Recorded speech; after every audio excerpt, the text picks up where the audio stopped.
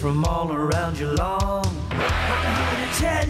Good morning and welcome again to another great footy show coming to you out of Channel 44 in Geelong on a Saturday morning. And yes, we are excited. The footy's going along very, very nicely. We've just got past round 4, and last week some big games in Inverleigh. Those mighty Hawks, they finally had a win, and they were too good for the Belmont Lions, with Reece Millard kicking 6 goals. A magnificent effort there. Belpo still, the boys from the Ring Road Recreation Reserve, much too good for East Geelong. Joel Page booting 4 for them. The Duck Pond boys, Werribee Centrals, they come into some ripper form. Too good for the Cry Devils. Braden Smith, best on the ground for the Ducks, and did a fantastic job indeed. The North Geelong Magpies going along very, very nicely. And yes, the big fella is getting very, very excited about the whole thing at the moment. Got to keep a lid on it though. Paul Briggy kicking 6 goals. He's got 20 for the year so far, 5 goals a game. That's not a bad average. And Justin de Blasio, once again, one of the best players for the North Geelong Magpies. The Tommy Tigers absolutely blitzed the boys from the Gun Club. Lucas Forbes and Brent McLeod played a tag team game, kicking 10 goals each. 20 goals out of their 29 in 2 players. That's got to be some sort of a record in local footy. That's fantastic. And the 94.7 match of the day was the Anarchy Roos. They were too good for the Bannockburn Tigers. And Jason Pitt, I'll start again.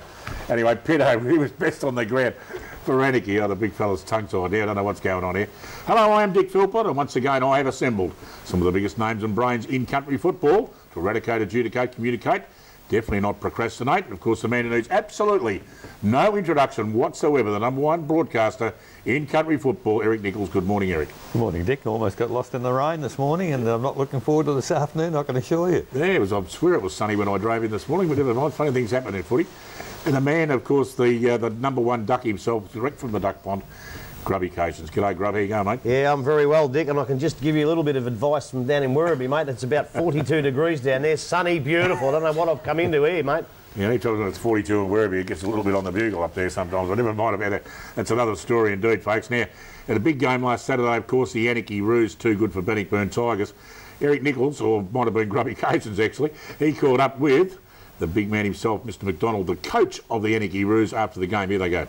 A little bit surprised about the result, but very surprised about the way you went about it. In the finish, a huge win, and I don't know where that come from, but obviously your form's been good till now. Yeah, our form, we've had a couple of big wins, and our Thompson form was really good. We just lost it in the last quarter, and I suppose when Belpo still got beat by Thompson, we thought our form was pretty good. And to come out here and win it at Bannockburn, which we haven't won for 11 years out here apparently, it was a huge win. Yeah. Well, it was a huge win, and I don't normally like to dwell on individual performances, but young Luke Wilson, where did you get him from? Well, it's his first year of senior footy. He ran around in the twos last year and just didn't get the opportunity. They rucked him a little bit in the senior games and just brought him off, and we put a lot of work into him, and he's been dominating every game we've played. He's flying, yeah. Now, there's probably not a real lot to work on that, because your forwards won all day, your backmen were just far too strong, and of course in the ruck and your on-ball division probably blew Bannockburn away, and their pace is usually a real thing for them, and you actually stopped their pace and were just too good from through the middle. Yeah, their foot skills were extremely good early, and that's what hurt us early in the game. But we knew that with our run and carry of the ball, that eventually they wouldn't keep that kicking up for the whole game. And yeah, our run, really work on our handball and run through the midfield and close. So we knew as the game went on we'd get the win. Now, a very, very tough game out at Anarchy next week. How will you go? Well, it's Anarchy's past players' day next Saturday, and we're at home against North Geelong, and we're going to be competitive all year. So if our players have the attitude like they did today, very disciplined, just did everything I told them, if they keep doing that, and the good thing is injury-free again. So that's the key to us, just being injury-free, keeping our best players on the field. We'll be competitive next week, and that's all we want to do. We're aiming for that 5th spot on the ladder. That's our goal. Anarchy hasn't been there for a while. Reserves were there last year, and the guys want a taste of it this year. Yeah. Well, I think they probably should have made it last year, and you've definitely improved their side this year. And look, a fantastic win today. All the best for the rest of the year. And I think your goal of 5th, you might go a little bit higher than that if you can perform like you did today. Thanks, mate. Thank you. And thanks to all the people out here today. And we'll go back to the studio and the biggest, fattest, ugliest bloke on TV, Dick Philpott. He's a funny little man, folks, isn't he? I hope none of you are laughing at home, because he really gets away with it sometimes. I'm going to get out and belt him in a minute, live on television. That'll be something to see. What was all that about? Well, actually, don't worry about what that was about, because we've got something else in store for you, mate. Now, we believe we've run into your brother doing some sports commentary over the years. And geez, I'm well. now, I think he's your brother. Oh, look out. Look out. Hey, big man, Philpott. Have a look at it. Oh, geez, I wouldn't mind being as skinny as that, actually. That's actually a compliment to you. Oh, hello. Hello. I don't remember them. No, yeah, fair enough. All right, you absolute fool. He's a fool, folks. Take no notice of him. There was a big occasion out at the East Geelong Belpo Still Reserves game. A couple of the legends of football were out there doing a bit of goal umpire. Have a look at a bit of a footage coming up here. Now, there's Andy Wabowski. He's the chairman of Football Geelong. Have a look at him. He looks all right in an orange jacket too, doesn't he? Do you know he's on the roadworks there? Or is it they use orange flags, do they? Never said it long since I've been watching the footy. They really have orange flags? Yeah, of course they do. Fantastic. And there's Brendan Beveridge. He's 94. He's doing a great job. I tell you what, have a look at the action there. What's that? Right on over the wicket. He's fussing the players. It's unbelievable. Now, there's another bloke up the other end coming up very shortly. And I know he's going to come on the screen. Don't give him to. Have a look at that. Now, this is Neville. Geez, he's put a lot of exercise in. That's Neville Whitley, the OAM chairman of Geelong District Footy League. Now, Grubby, they tell me that he belted his chest on his hand on his chest and awarded a goal. He's got no idea what's going on. Well, he's obviously been watching the footy a fair bit because, he ran across, give the old tap on the chest for a point and then decided, no, that's a goal, and gave a goal. But I must add, I did go out there and have a look at him, and he copped a lot of razzing from behind the fence, not from me. Alan Moore? Alan Moore really give it to him, and there's a few people around there give it to him, but he never lost concentration. He actually took it very, very seriously. And him and Andy did a fantastic job. Somehow East got home only just, but we're not going to blame the goal umpires for that. But seriously, he did a great job. They both did a really good job. We know all about that. Unbelievable. Gee, now, that's fantastic. Neville, you might have another vocation coming up. That's just an amazing effort. They tell me it's good to see Alan Moore behind the goals because Alan doesn't really get out in the wind. He's very protective over his hair. We call him Gossamer out at North Geelong, the Gossamer kid, or Jerry Springer. Maybe he's watching the show because he's going to belt me now. Oh, dear, oh, dear. Yeah, well, that was fantastic. Bit of fun at the show anyway, folks. We're going to take a short break and pay some bills now. And when we come back, we have a very, very special guest on the show. We've got Mitch Cleary doing the Colts, and we're going to talk about all the action on this afternoon in footy. Back after this. We are the Raiders from all around Geelong. I'm here to tell you how football... And welcome back. I still haven't forgiven Grubby either. Those nasty comments he made and those things he put up on the screen in the last segment either, but yeah, have a look at him, will you? Mr. Innocence, I tell you what. I've got plenty of duck jokes coming up later in the season, folks. Don't you worry about that. Well, of course, it's time now, a segment every Saturday morning. It's Mitch Cleary talking about everything that is Colts footy in Geelong. Here's Mitch. Thanks, Dick. Well, it was a landmark week for football in Geelong, with the new Colts division releasing its 4 divisions for season 2012. The 36 teams participate for the first time this morning, with teams eager to show their wares against the region's best. As we turn to Division 1 and 10 teams to participate this season, 5 GFL clubs have dropped out, while 3 Ballerine clubs have entered for the first time. Torquay joins Ocean Grove and Drysdale this morning, who play with the Grubbers to take on the Hawks. Both have been strong in the BFL under-18s for some time, and this morning have a chance to make inroads against their close rivals. As we move across to Division 2, this morning with 8 teams to participate, 2 GDFL sides have made the cut to the region's second best under-18s Colts division, with Werribee Centrals and Bannockburn. The Centurions travel to St Albans this morning, a ground it only knows as a GDFL Grand Final and Finals venue, the Centurions to take on the Super Saints. As we move across to Division 3, with 10 teams to participate, a number of clubs having their second side in this competition. North Shore is the only GFL A side to play in Division 3, while an intriguing match takes place this morning for GDFL fans between Belmont and Inverleigh. And finally, in Division 4, there's 8 teams to participate this morning, and a match to keep your eye on is between Grovedale 2s, who are participating for the first time this season, and Corio. That's all for Colts this week. Be sure to catch me next week, but for now it's back to you, Dick. Thanks very much, Mitch. And of course, Mitch will be back again next Saturday morning, talking everything that's Colts footy right here in Geelong. Now, I said before the break, we had a very special guest on the show this morning, and we certainly have, because a big day out at Footrod Flats today. The Anarchy Roos taking on the North Geelong Magpies at a big past players' day. And I thought it would be a great opportune time to get the great man himself in here, the son of a very close friend of mine. We were both opposing presidents of North Geelong and Anarchy back in the 90s when we were both making grand finals all the time. And of course, I speak of the man himself, Andrew Tommy Tucker. Good morning, Andrew. Thank you, Dick. Can I call you? It's better. Would you rather me call you Andrew or Tommy? Well, a lot of people know me as both, so whatever you like. Tommy probably really. Tommy, yeah. His football name more, I think. And I know you better as Tommy. That's right. Now, how long have you been president for out there now? Last year and this year. Yep. So, and your dad was president for quite a few years, wasn't he? I think Dad did it for about 13 odd years. I think all told, 12, 13 years. I think it is. So the Tucker family has a tremendous connection with the Anarchy Footy Club, and I know your sister Helen, she's on the committee. Yep. And any other? Is Kim, your wife, is she on the committee too? No, she's not this year. No, she was last year. What? She doesn't feel like getting involved with football? We're going to have a crack at her, are we? No, what are you joking? No. No, it's great. Any other family on the committee? No. Oh well, there is a few. There's a Tucker helping in the canteen. Yep. Well, Helen's actually the secretary this year, which is good of her to jump in and give us a hand. No, that's about it, and a few Tuckers playing. There's a couple of Oz Tuckers, little kids, that's about it. I heard there was plenty of Tucker in the canteen too, so that's pretty good. Yeah. Grubby, you've seen Anarchy lately, and they've certainly improved this year. Well, we'll probably get to talk about them a little bit later on, but Tommy, you picked a pretty good week to come in, because before this weekend we may have said to you, look, where Anarchy going, but after that performance on Saturday, you must have been stoked the way they played.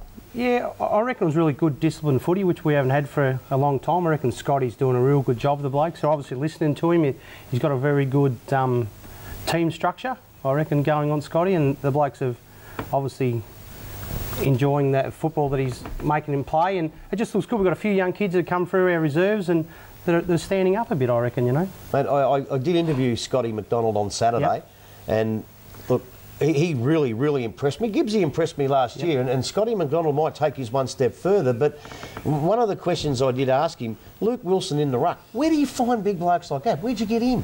Well, he played reserves last year, and I think he actually started in the grand final on the bench, and actually Daryl Bissett came up to me before the end of the year and he said, we must sign this kid. So Daryl obviously knows his football. He said, sign this young kid because he's going to be a very good footballer, so you can't get big kids, as we all know, you can't get tall blokes, and he's going very well, you know. Certainly he'd better run in the seconds on Saturday. Yes, he is, and he'll run in the seconds, and he'll do the running for the seniors. I don't know how he does it. He's a better man than me anyway, but he's must be close to Anzac Day. Age shall not worry them. Well, I saw him whack a couple of blokes. Well, I would go to the old Welsh used to go around whacking a bloke behind the ear every 5 minutes. That was unbelievable. I always remember a day at Anarchy, and I've always had a lot of fun, a lot of camaraderie. That's what I love about local footy, is the camaraderie and everything. And I always remember going out there once, and I was giving them a bit of a bag across the fence, and Welshie was playing that stage then for Anarchy, and Daryl, of course, and Camerado, and I think even Big Corey was playing, and Neville Gogol, you know, all the characters of footy. And of course Anarchy won, of course, and as I was coming off the ground I was looking a bit sheepish, which is pretty hard for me to look sheepish, face, I can tell you. And all of a sudden the whole team just turned around and bared their buttocks at me. And Welshie was the leader of that, I might add. And it was one of the funny, I must admit, it was one of the funniest things I've ever seen in football. But it just goes to show we have a bit of fun across the fence, but at the end of the day, we all enjoy each other's company and have a nice quiet beer. But so the junior program, big thing at Anarchy at the moment. Yeah, it is. Well, we've got under 18s and a half. We've got about 26 or 8 kids for that. We've got 14s, 16s, and we're fielding 3 junior sides and netball. We've got kids everywhere at Anarchy. We've got about 36 or something Oz kids, which is fantastic for Anarchy Footy Club. We're in the middle of nowhere. We've actually got a bus coming over from Little River every Thursday night to take kids from Little River. We've got a heap of kids from Little River, so it's really good. We've got people everywhere, kids everywhere every Thursday and Tuesday night, which is great. I reckon that's one of the things I've always admired about Anarchy, because let's be honest, you are in the middle of nowhere, and there's no pub. And I've always said a good country footy club has got to have a local pub. There's no real transport out there. Because I was trying to work it out, I'm going to get out there on Saturday afternoon. And they tell me the buses and the trams and the trains are stopped out there now, so can't get out there. I mean, you've only just got television now, of course. Yeah, we haven't power. Just got power on. And I mean, I think it's just a credit to your club that you can attract people out to Anarchy. It's just fantastic. Yeah, I always say to myself, when you sit down and look at it, we're actually lucky that Anarchy Footy Club's still going. When you really look at it, how there's nothing, we've got nothing. Like, you know, it's a great credit to our people, you know. They've stuck around and stuck by us. Now you've got, sorry, Do you think it's got something to do with the people out there? Like, you've never ever gone out to Anarchy and not had a good day out there with the people at Anarchy. It's got to have some sort of... I think so. I think we're the real country club, really, left in Geelong, really, you know. It's just a good atmosphere. Tommy, I know you've got a big afternoon this afternoon with the past players. I know the North Geelong people love getting out there, but I don't like. I enjoy going out there anyway. And as I said, great sponges out there. That's not just the committee. And Auntie Audrey makes some beautiful cakes out there. I'm looking forward to it. Looking forward to seeing you out there, my friend, and looking forward to seeing your dad out there, your dad Noel. I think you've been one of the greatest blokes in local footy and a great friend as well. Thanks, Tommy Tucker, and good luck to the Anarchy Roos for the rest of the season. And same to you, and same to North Geelong, Dick. I know you mean that with the greatest sincerity, Tommy. That is unbelievable. Unbelievable. We're going to take a short break, and when we come back, get him off the screen. We're going to talk about all the footy on this afternoon. Back after this.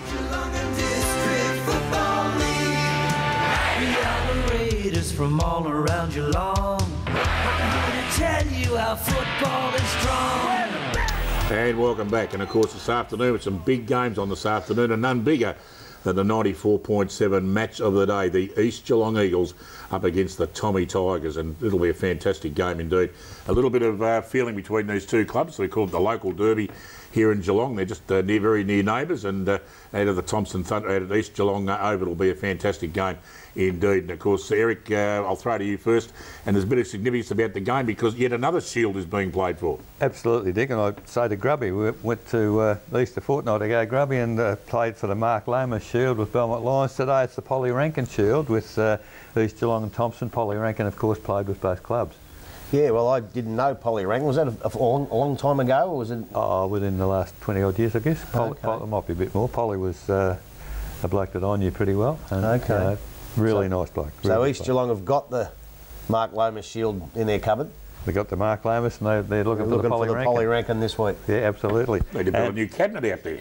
And it looks like being a crackerjack game. We've got East Geelong 6th, and even at this stage, Grubby, round 5, East 2 and 2, Thompson 4 and North. East can't afford to drop another one because the top 5 might be fairly tight later in the year. Well, you would think so too, although I think they've already played Bellpost Hill as well, so they've got that one up their sleeve. But yeah, to lose another one wouldn't be good, although I think what they can do for the rest of the year, I think they've got enough firepower there to still finish top 3, even if they do drop this one. But obviously to get top spot, you would think they would have to win this one this week. Yes, well, Thompson probably going in reasonably favoured because a couple of weeks ago they knocked over Bellpost Hill. They take on the other grand finalists East, and I think Thompson might nearly win, Dick. Well, there you go. It'll be a fantastic game indeed because both sides are playing some pretty good footy at the moment. So if you can't get out there, tune in at 1:30 this afternoon. 94.7 The Pulse. You'll hear Grubby and you'll hear Eric and all the boys out there commentating on this fantastic game of local country football. Out at the ring, right, that's it there on the screen, 94.7 The Pulse, your home of country football. Can't mistake that. Out at the Ring Road Recreation Reserve, the Bellpost Hill Panthers found a bit of form again, and they're up against the Inverleigh Hawks, who found a win last week out at the Winter Resort. And maybe, Eric, they've bounced back a little bit, but I think maybe, and I won't say to you, Eric, I'll say to Grubby, because we've got to read our script correctly, that I reckon that this will be a hard task for the Inverleigh Hawks, Grub. Yeah, well, actually, I just thought I put on about 40 years all of a sudden. Oh, thanks. Sorry, mate, but no, look, obviously Bellpost Hill had one little blemish, but they're still up and fire, and they're a pretty good side. You have a look through their best players last week, and it's the old firm. They've got Big Symes and Shawnee Lewis, Moreland, and once those blokes get in the best players, look out the other sides. They're going to be very, very hard to beat up there. Inverleigh, on the other hand, obviously, I think Smithy's decided, can they make the 5? Maybe not even at this early stage. He's thrown a couple of kids in there. Young relative of mine, kicked a nice little goal too, young Billy Cations. He's done all right. He's got to keep it all in the family. I don't think Arnie Winsom's watching. Hey, Arnie Winsome. But no, honestly... How tall is he? Is he bigger than 3'3"? No, he's only a little fella. He's only a little fella, but he's taller than me, which is pretty easy. But look, he played very, very well in the under-18s last year. I did see him. And hopefully Smithy will put a few more of those kids up. They've had a good lot of under-18 kids, and maybe next year or the year after. Oh, fantastic indeed. Out at the Devils Playground, the Cryer Devils, they take on the Belmont Lions. And, Eric, a couple of sides that are struggling this year at the moment, and I guess any win at this stage of the year, round 5, will be very pleasing for them, and I can't pick this one. No, it's a difficult one, Dick, and from what people tell me, both sides have been devastated by injuries, and with a lot of players missing in both sides today.